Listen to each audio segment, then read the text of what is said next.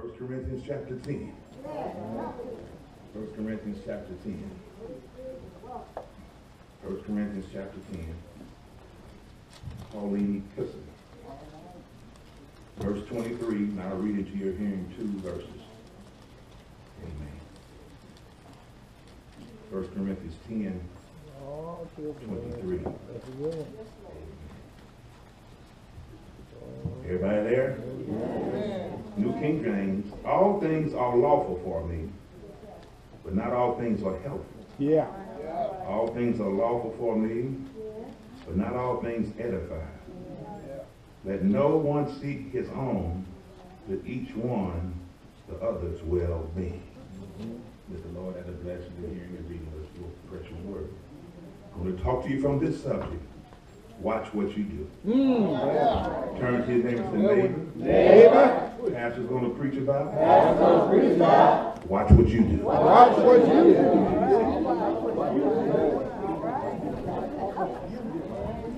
Watch what.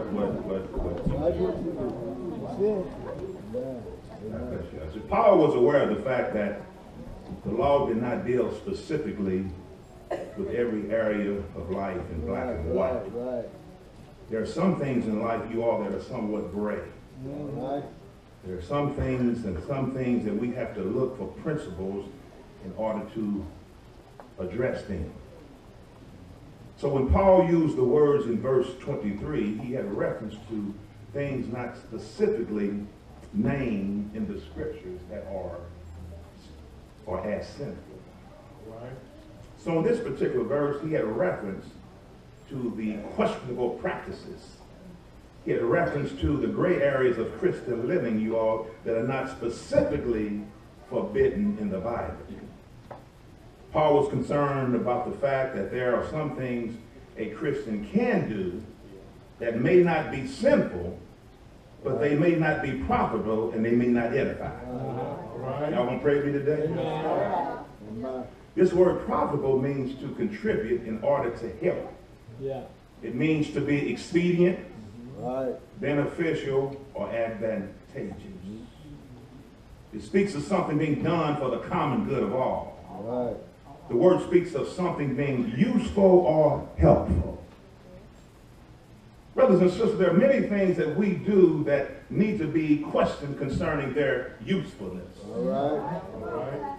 Paul used another word to show his readers that there are some things that may be right, but they may not be valuable. Y'all gonna stay with me? He said that all things do not edify. This word edify means to build a house or to erect a building. It means to straighten or to make more able. It speaks of promoting Christian growth. It means there are some things, you all, that I may choose to do that are right, but they might not help me in my Christian growth. Might be right, but it might not help me in my particular growth, Christian growth. This means, you all, that there are some things that I may choose to do, Reverend Hegwood, that are right, but they just don't reveal a Christian-like character of who I am. Now, the best way to glorify God is by doing things that are profitable for us. Okay. Best way to glorify God is by doing things that are profitable for us, God and others. Let me say that. Profit us, God and others. Now, 2 questions I want you to ask yourself, 2 questions to ask for your own testing. Number 1, verse 23. Is the thing or act expedient and edifying? It's right there in the text, y'all. Don't fall asleep. I won't be long. Verse 23. It may be lawful, it may be legitimate and allowed, but is it expedient? We're going to learn something today. This is a teaching section. There ain't going to be a lot of hooping and hollering and all that unless Holy Spirit say, oh, wow, amen, because we got to get up in there like this. But is it expedient? Is it beneficial? Is it helpful? Here it is it useful? All right. Good question. But is it edifying? Is it building up? Is it constructing? Is it maturing us? That's test number 1. See, we do a lot of things, you all. Just be doing some stuff for ourselves. But is it useful, beneficial? Let me move on. Test number 2. does the thing or act seek the welfare of others? Pastor, where you getting that out? Verse 24. Let no one seek his own, but each one the other's well-being. That's where we have a problem at from church folk. Amen. The well-being of others. Amen. They seek his own, but each one the well-being of others. Now, we are not to act for self, but for others. That's what we have. That's where we follow. Let no one seek his own good, but that of his neighbor. Now, let me give you this golden nugget, you all. Our fingertips don't fade from the lives we touch. That needs to soak in. Yeah, that's pretty good. Our fingertips don't fade from the lives we touch. Paul was suggesting that there are times when the principles and the practices of others have to be placed above our own. I didn't think I'd get too many amen. Listen, when Christians are making decisions, we have to consider not only how that decision will affect us, we must also consider how it's going to affect others. Can I get 3 witnesses in the house? The word seek here, you all, this verse means to pursue in order to find. The seeking is done by thinking, meditating, or reasoning. It means to strive after. It also means to want or to crave. The verse in this word, a warning to the Corinthians, is not to be selfish in their efforts. Lord, help me today. Amen. He was challenging the readers to give up something for the sake of others. We got a problem like that in church. Go ahead, Reverend. For the sake of others. We always say, well, it ain't about me, it ain't about me, but when it comes down to it, when you look at the whole situation, it is about you. Because oftentimes we feel we got to have the last word. There you go, Reverend. Preach it. And because you got to have the last word, that don't mean the word is right. Yes, sir. Yes, sir. If it's hurting and it's affecting others, I ain't always right. No. But the thing is, we got to look at our own self in the mirror and say, wait a minute, I got to take myself out of the picture. You're right, Reverend. You know, it's hard to take yourself out of the picture. Because you know what? You look so good.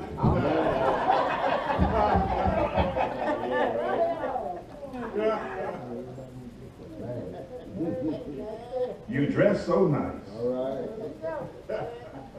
All right. He was challenging the readers to give up something for the sake of others. This idea was also dealt with by Paul when he wrote to the Christians at Philippi. He just didn't pick at the church on Corinth or at Corinth. You can go there now if you want. Philippians chapter 2, verse 3 and 4. It's in your Bible. I like the Rev says in your Bible. If y'all told Philippians chapter 2, verse 3 and 4 out. He said to them, do nothing for selfishness or empty conceit, but with humility of mind, let each of you, it's in the Bible, regard one another as more important than himself. It's right there.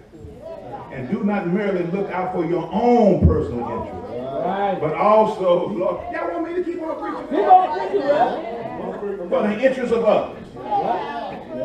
This means the motive for what we do supersedes the action. Listen, I can't hold you long this day. It's communion stuff. God is as much concerned about why we do what we do as he is about what we do and how we do it. Do I have a praying church?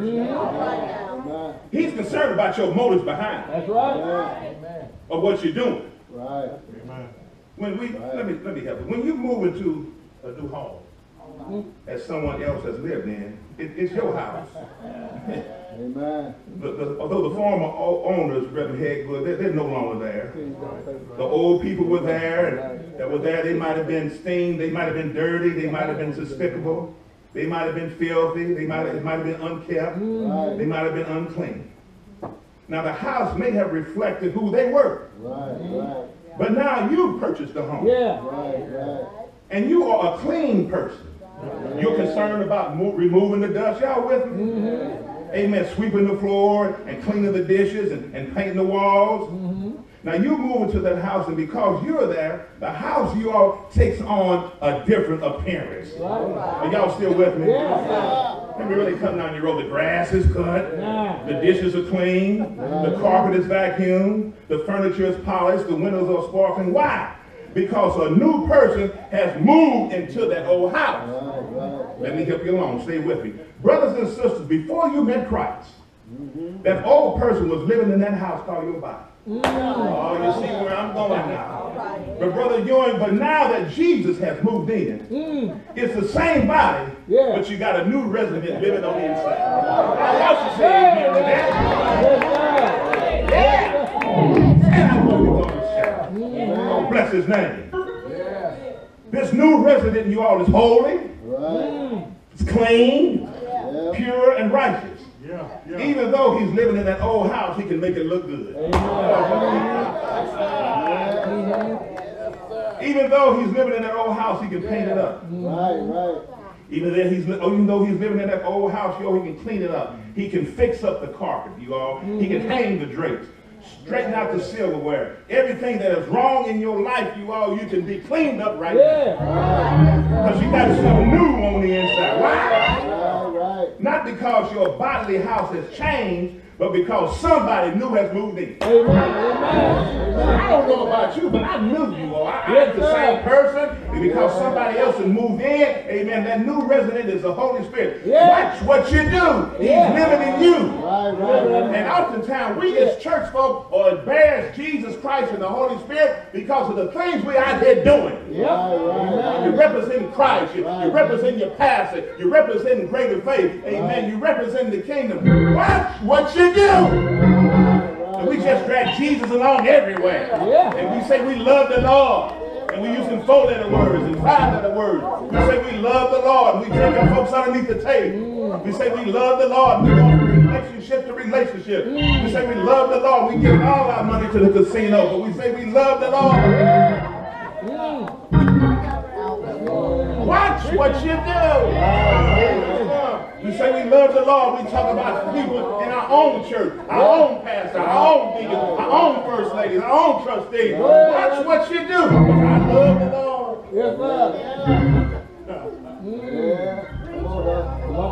You call yourself a Christian. Sometimes you just ought to just rip off that outfit and say, I got hell in me today. Here I am.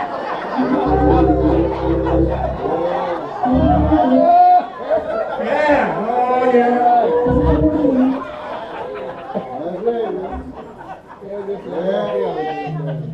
2 Corinthians 5:17 tells us, therefore, if anyone be in Christ, he's a new creation. Old things have passed away. Behold, all things become new. You know that scripture, but does that scripture live in you? Have all things become new? Or you just trying to hold on to that other old stuff? John 16:13. However, when he, the Spirit of truth, has come, he will guide you into all truth. For he will not speak on his own authority. But whatever he hears, Jordan, he will speak, and he will tell you things to come. Yes, sir. Quit listening to what my brother said yesterday, Sweet Lou and amen, and Pookie and them, and Nay and them, and all this kind of. They ain't got no heaven and hell to put you. Quit listening to everybody. Ladies, quit listening to your beautician. Brothers, quit listening to your barber all the time. Amen, somebody. Quit listening to folks all up in the grocery store. You better dwell on the Lord's Spirit, the Holy Spirit, and talk to Him. Talk to Him. Amen. Amen. Jesus said in John 14:16, I will pray the Father, and He will give you another helper that will abide in you forever. Amen. Said this weekend revival, God ain't concerned about your DD, your MA, your BS, your TDHD, and all this here, and some of these things, colleges he comes went to Yale, Harvard, KU, Stanford, Central Missouri, amen, and boy, he don't care about, are you saved? How's your soul today? Yes, sir. Do you really love it? See, let me help you. Most people have warrants. I'm almost done. All right. I don't want to put y'all in the slump like the Raws. Raws can't, me and Brother Lord can't store ruin. Last year y'all hollering at this time. Me too. But things change. That's right. It was storming the other night. Things change. Sun is shining today. People change. You change. Your bosses change. Cars change. I done had a whole lot of automobiles. Might get another. Things change. Y'all change clothes. I change neckties, shoes. I feel this thing. People change church, but you know what? God don't change. Thank you, Lord. Thank you, Lord. Most people have warranties on their major products they own in their homes. Let me close this thing down. A warranty simply guarantees that the manufacturer will stand behind their product. It's a guarantee, you all, that there's a defect. And if there's a defect, if there's a fault, Brother Mobley, if there's a failure, that the manufacturer will stand behind the product. Hold on. But all warranties have limitations. Sister Clavell, the warranty is not designed to cover abuse by the owner. Go ahead, Reverend. You just can't take that toaster and throw it up against the wall. You just can't jump on that toaster or take it in the driveway and run over. Then the claim and the product warranty you all is no longer guaranteed. Warranties are offered under the assumption, Lord help me, Go ahead, Reverend. that the product will be used for its intended purpose. I gotta walk this out. I gotta walk this out. God's got a warranty on you. Oh, you see where I'm going. He's got a warranty in your life. As long, Sister Hegwood, as you use it for his purposes. Lord, help me today. And you existed for his glory, he's going to back it up. Y'all really don't want to shout today. I told you this is a teaching thing. See, you got to, as long as you utilize it for God's glory, you all, he's going to back it up. But, I'm going now. If you're out here acting like a fool,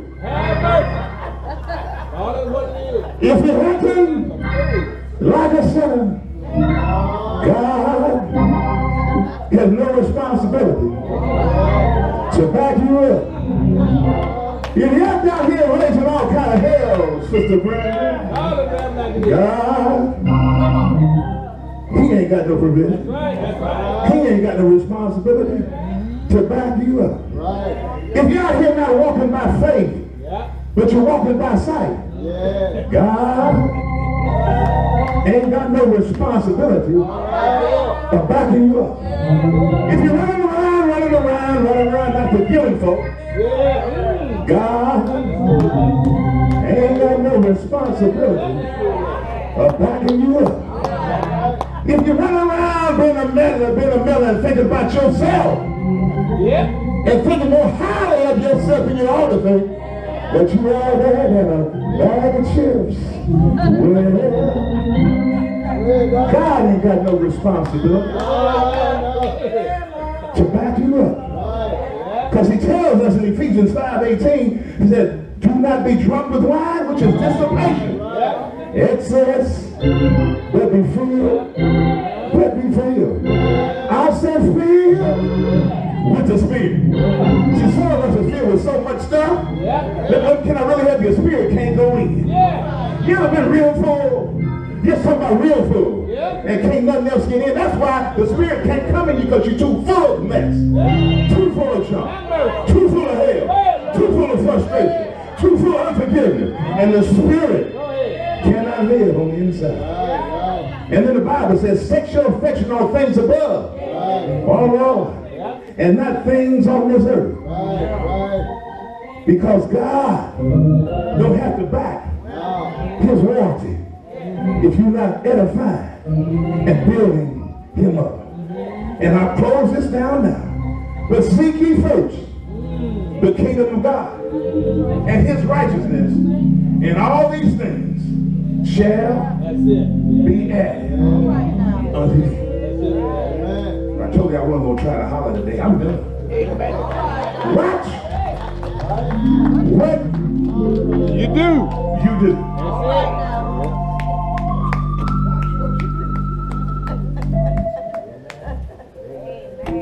It should give you joy to build other folk up. Amen, Rep. Amen. Amen. To see other folk do well. Amen. But we get so locked in our own personal. We can't see past That's the it. nose that's on the front of our face. Tell it, Rep. It's prayer time, church. Let us stand. Let us stand. Everlasting and forgiving, always hoping and enduring. Won't you come at all? Never failing, always bearing. Hallelujah. It's the greatest gift love is.